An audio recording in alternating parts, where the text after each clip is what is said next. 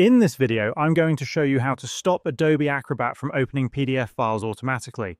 If you're facing the issue where every time you download a PDF file, it automatically opens in Adobe Acrobat, you can easily change this setting by adjusting your Adobe Acrobat preferences. To fix this, first, open Adobe Acrobat on your computer. Once the program is open, go to the menu at the top left corner of your screen and click on it. A drop-down menu will appear with several options.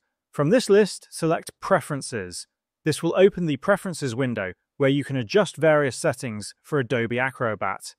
Once you are in the Preferences window, make sure you are in the General section, which is located on the left side of the window.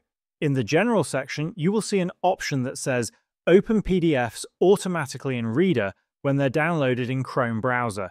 This setting is responsible for automatically opening downloaded PDFs in Adobe Acrobat. To stop this behavior, simply uncheck this box by clicking on it once. After unchecking the box, make sure to save your changes by clicking on the OK button at the bottom of the window.